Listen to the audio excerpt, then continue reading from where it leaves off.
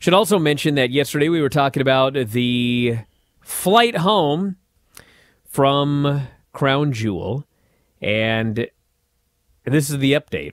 You'll be stunned.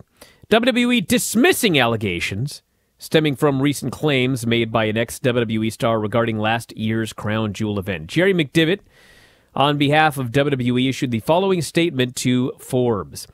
After the court appointed a third law firm to be lead counsel, WWE provided all three law firms with specific, detailed facts from the persons with actual knowledge of the situation, including the phony allegations about the plane. The first two law firms then dropped their lawsuits to avoid sanction motions. The third firm chose to ignore these specific facts they had been provided and instead cited an unnamed disgruntled former WWE wrestler with no knowledge of the facts.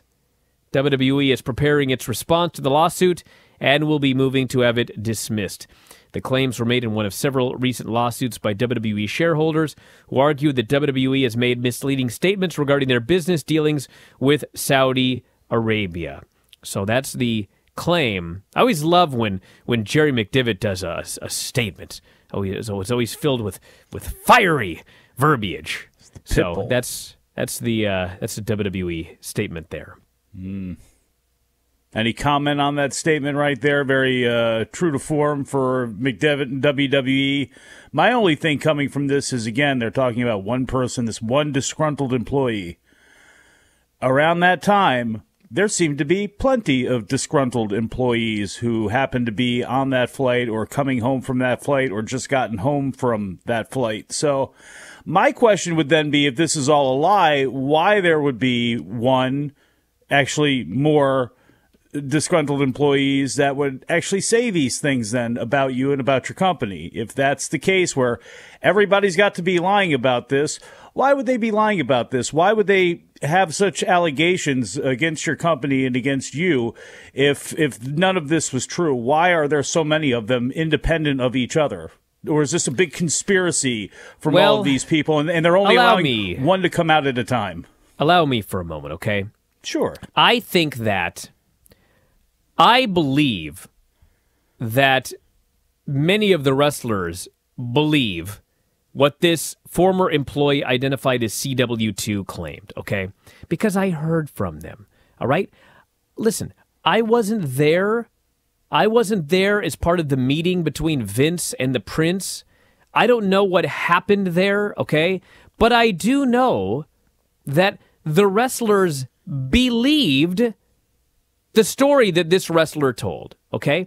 That doesn't mean that it's true. It doesn't mean it's not true. It's what they believe, okay? Now, maybe they would believe something different if Vince would have just, told them something. Instead, he got the hell out of there, and they were stuck there, and they didn't know what was going on. They were hearing things from different people.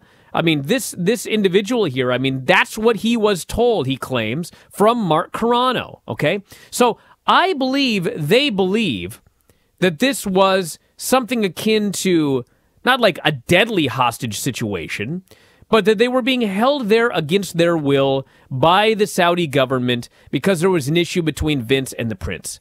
100% I believe they believe that. Their families believe that. There were wives tweeting about this, etc., etc. Now, at the end of the day, virtually everybody went back. So, when they got home and they were fine and they were not in immediate danger and the money was offered to them and they were pushed to go, they ended up going back. So at the end of the day, I don't think that anybody felt that their lives were in danger, but clearly they felt that they were pawns in an issue between Vince McMahon and the Prince, and they felt that they were part of a low-level, as this person said, hostage situation, okay? I believe that they believe that. Now, what happened with Vince? What happened with the Prince? What happened with the feed being cut? Well, I don't know. And the wrestlers don't know either.